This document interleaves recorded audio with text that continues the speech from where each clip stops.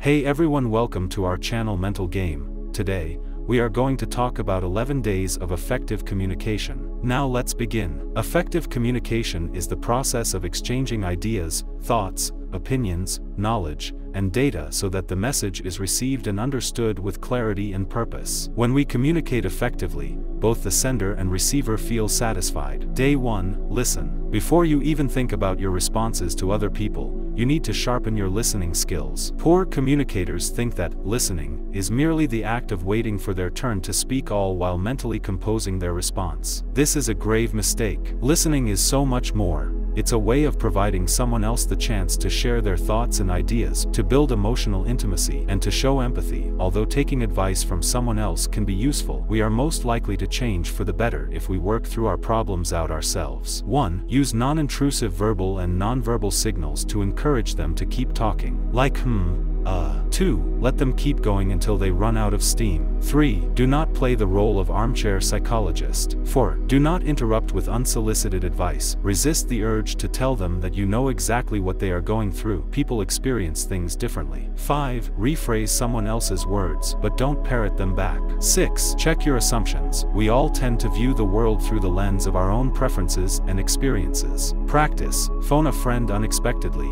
Listen to him for 20 minutes, reread this chapter and assess your listening skills. Day 2. Do not interrupt. Count how many times you interrupt. 1. Set target and reward yourself. 2. Remind yourself. 3. Write down points you want to make. 4. Remember, silence is as influential as your voice. 5. Practice biting your tongue. Practice. Count the number of times you interrupt. Day 3. Become an inclusive communicator. Gender, race, orientation neutral. Practice. Watch a TV show and assess and learn from it. Day 4. How to expand your vocabulary. There is a link between vocabulary and occupational success, as it is best foundation for communication, and communication is the starting point for success. When you have more words at your disposal, you are in a better position to deliver exactly the right message. 1. Use a new word every day. Get into the habit of looking up a new word each morning, and then using it at some point during the day. If no other way, share that you have learned a new word. 2. Use app or online. Free rice. Power vocab. 7 little words. 3. Become a word enthusiast. Learning words in isolation will help grow your vocabulary, but gaining a deeper appreciation of a word structure and roots will put you in a good position to understand new words you encounter in the future. 4. Read widely. Don't stick to the same books and magazines that you normally read. Challenge yourself by exploring new topics and by reading denser and more challenging text. Set aside at least 15 minutes of reading time each day. In my opinion, there's no excuse not to read. 5. If you aren't sure what a word means, ask. It's normal to feel embarrassed when someone uses a word that you don't recognize, but it's a golden opportunity to learn something new. If you really can't ask at the time, at least make a note of the word and look it up later in your dictionary. Put it into practice. Exercise I. Today, I want you to learn 5 new words, and then incorporate them into your spoken or written communication. Exercise 2. Take a look at the apps and websites mentioned in this chapter and commit to using one of them for at least 5 minutes each day for a week. Day 5. Swap but for and embrace yet. What most people don't realize is that a typical but statement is unnecessarily limiting and negative. Simply putting yet on the end of a negative statement can transform its meaning. Whenever you make a negative statement or bemoan that you are lacking some kind of resource, stick a yet on the end. Day 6. Limit your I talk and add we talk instead. When to use I.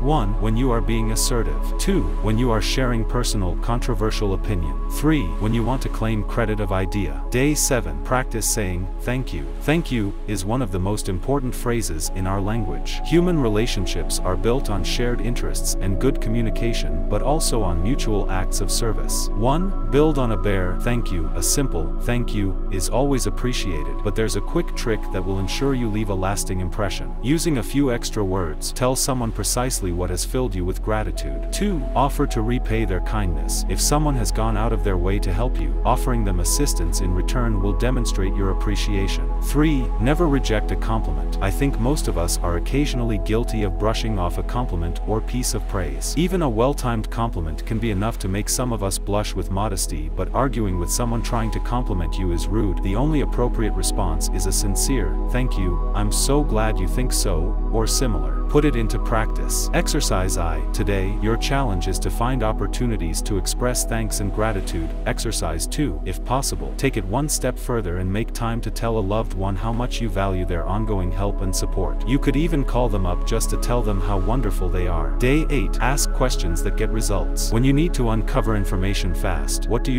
Ask questions, of course. 1. Build up gently to high-pressure situation. No one likes having an important question sprung upon them. Show some empathy for their position. 2. Ask open-ended questions to explore and closed-ended to confirm. 3. Never assume that you know in advance what someone is going to say. Give them your full attention and be ready with a few phrases you can use if they share some shocking information. 4. Ask question to help others to hone in on the issue. 5. Ask question in a neutral way.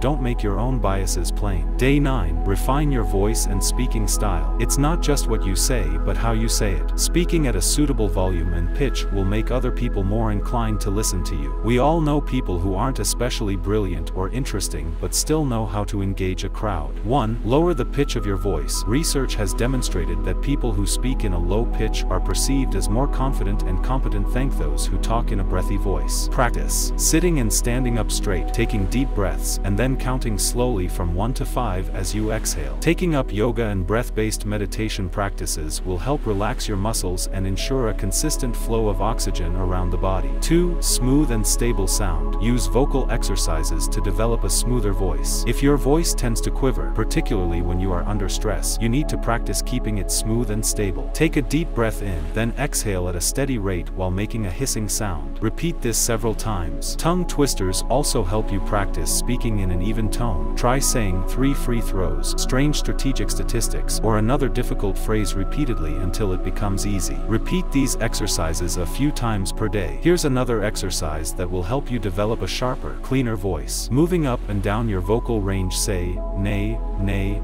nay, nay, nay, 10 times over. Repeat this exercise daily. 3. Cut out any verbal tics. Aside from, other frequent offenders include like, yeah, and you know. They are okay in moderation, but if you use them repeatedly, your listeners will assume that you aren't really sure what you are talking about. Count the number of times you use the words and phrases listed above. The results might surprise you, but they will spur you to action. 4. Vary the pitch and tone of your voice. Keeping your voice relatively low will make you sound more authoritative. However, speaking in a monotone will just bore everyone around you. Let yourself express some emotion. For example, it's fine to raise your voice in surprise or to adopt a softer tone when comforting a friend. Day 10. Focus on behavior, not character. If you start analyzing their personality and passing harsh judgments on their character, you will find yourself drawn into an argument about what they are really like. This is a total waste of time and will harm the relationship. Put it into practice. Today, you are going to have a conversation with someone who has recently hurt or inconvenienced you. It will help clear the air and get your relationship back on track, and practice talking about a problem in terms of someone's actions. You are not going to make character judgments, create drama, or drag up the past just for the sake of hurting them. Day 11. Uncover your communication background. Your parents or have influence on your communication and social relationships. Understand what impact they had, identify areas which you would like to change, and model people who are good at those areas. If you found this video useful, give it a thumbs up and share it with your friends,